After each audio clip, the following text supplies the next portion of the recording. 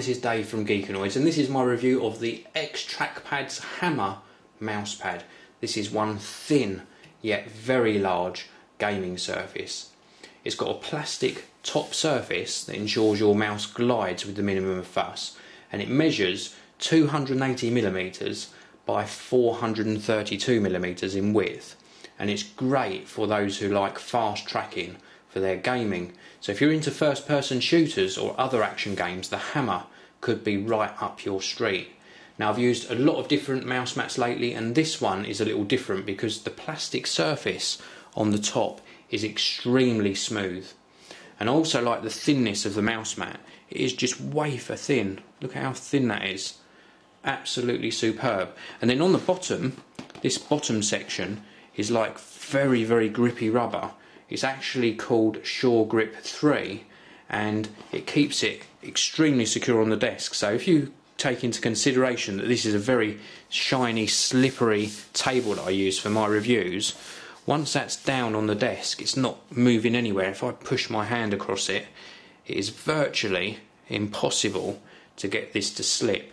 So extremely grippy underneath. Now, the hexagon pattern on the top is meant to enhance the tracking of your mouse. Now, I can't comment on whether or not this works, but the Razer Imperator and the Logitech G700 that I've been testing on it do actually track with superb accuracy. I've been very, very impressed at how accurate this mouse mat tracks.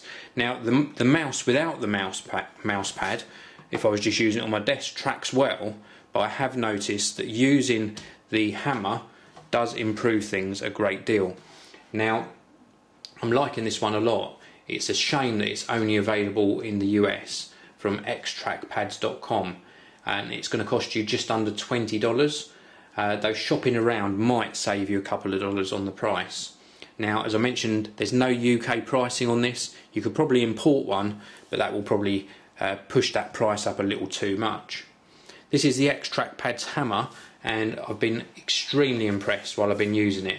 As I said, very, very smooth top surface. This is like a plastic surface rather than a cloth finish, and it really does mean that you can track extremely fast.